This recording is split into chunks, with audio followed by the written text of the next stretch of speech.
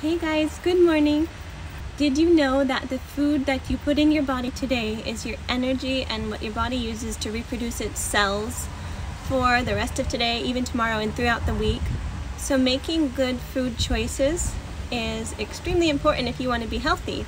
In my profession, I speak a lot about hair and skin, and it's crucial to have healthy food in your diet if you want healthy hair and skin. And it's so important that I would encourage every single person who's watching this to go into your food pantry, and if you have sugar or anything that's like processed or refined, choose 5 things and just throw them away. Replace them with healthy things that give your body the fuel that it needs to thrive. Everything that you eat can radiate through your skin.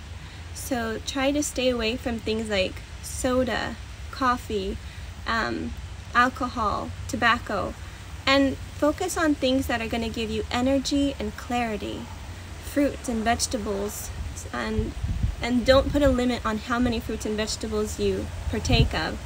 Eat meat sparingly if you choose to, but even a vegan diet is very good for you and healthy if done right.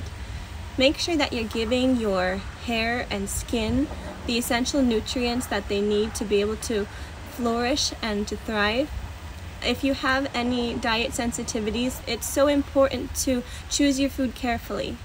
In our family, we always choose foods that we can feed to even our babies. So we make sure that the food that we're eating is something that we would want our 9-month-old to eat. Something that would give her energy and strength without debilitating her health. I can promise you that if you choose your foods wisely and really take care of your diet, you're going to have energy, you're going to have happiness, and you're going to have a lot less stress than you do now. Just as an example, every single morning my husband and I feed our 5 children spinach and kale, bell pepper. We give them celery, cucumber, blueberries, raspberries, strawberries, cherries. Every single morning we give them these powerful shakes and breakfasts, and these kids are extremely healthy and very vibrant and happy. It makes us happy knowing that as parents we're able to give this gift to our children, but we can give this gift to ourselves too. Our existence on this planet is only for a short time, so you want to make it as happy and healthy as possible. That way you enjoy your journey here.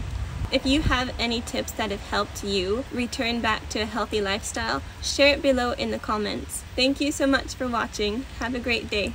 Bye.